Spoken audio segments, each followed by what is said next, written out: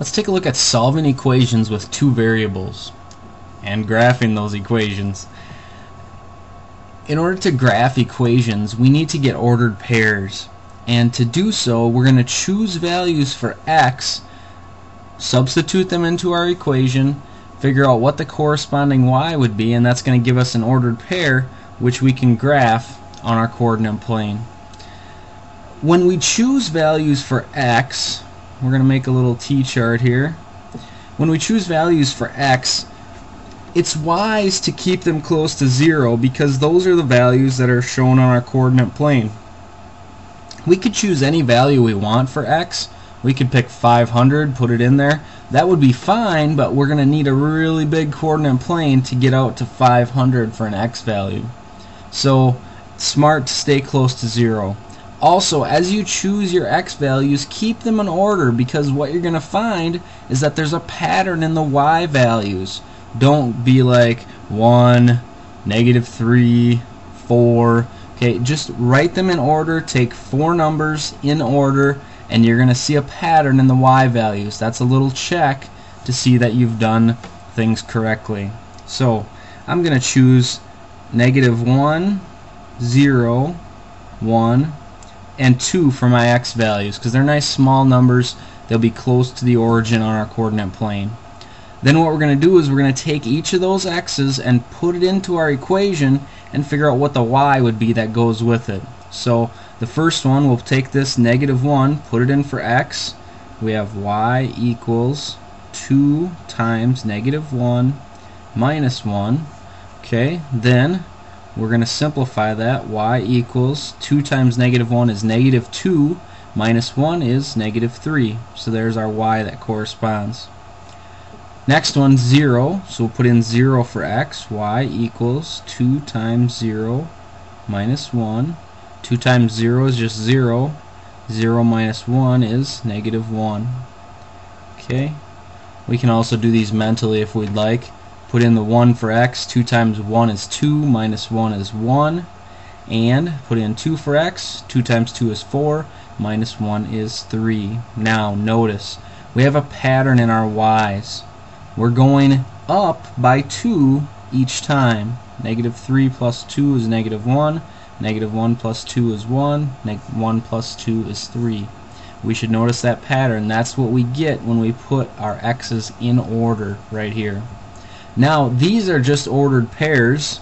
We can pull them out of the table here if we'd like. It's just the ordered pair -1, -3. This is the ordered pair 0, -1. This is the ordered pair 1, 1. And this is the ordered pair 2, 3. Let's go ahead and graph those. -1, -3. That means we go back -1 down to -3. There's our first point. Then 0, -1 puts us right here. Then 1, 1, it's right there.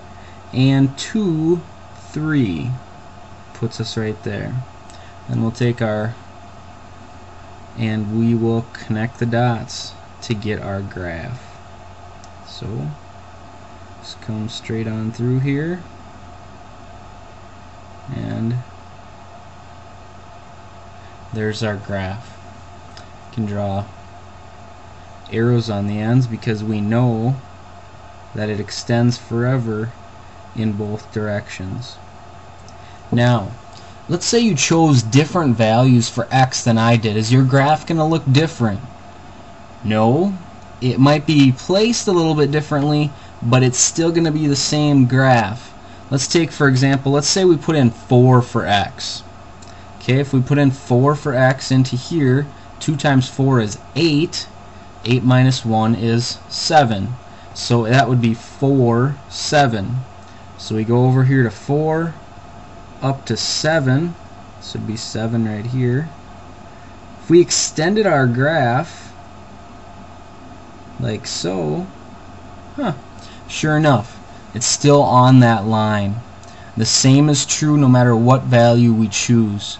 It's going to fall on that line no matter what value we put in here for x. Alright, the next thing we're going to take a look at here is sometimes they're going to give us an equation and it's not going to be solved for y, so it's not going to be real nice to put in the x. So let's first solve this equation for y. Now when we want to solve for y, that means get it by itself. If it says solve for a variable, that's saying get it by itself. To do that, well, what's hanging out with the y? There's a plus 3x here. How do I get rid of a positive 3x? I subtract 3x from both sides of my equation.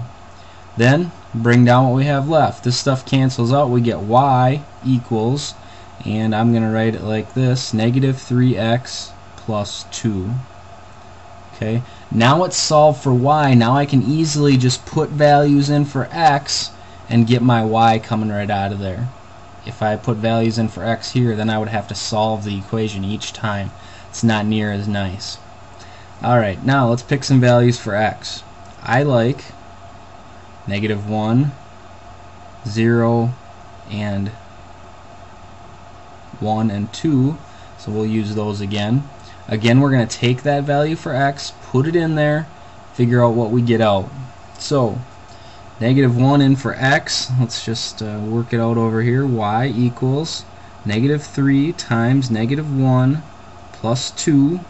Negative 3 times negative 1. Negative times a negative is a positive 3.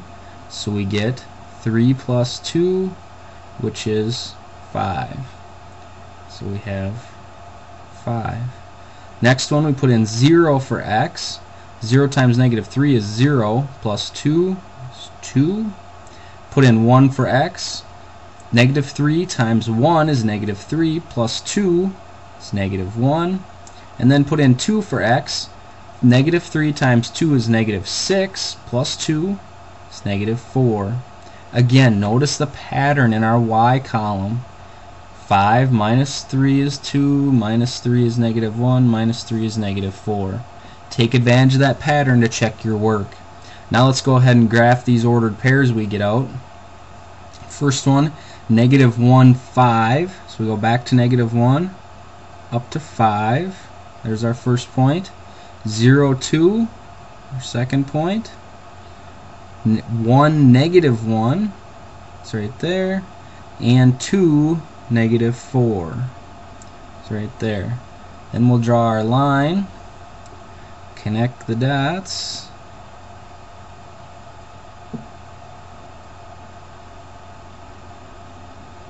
Like so. And there's our graph for that equation. And remember, it extends both directions forever.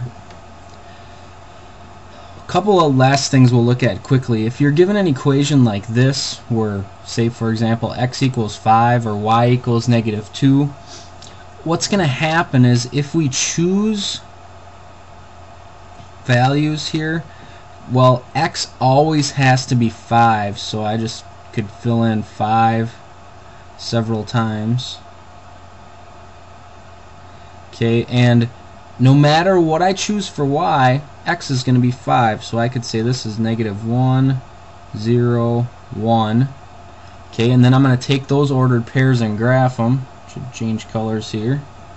We have 5, negative 1, so we go over to 5, negative 1. We have 5, 0. We have 5, 1. If we connect the dots, we see that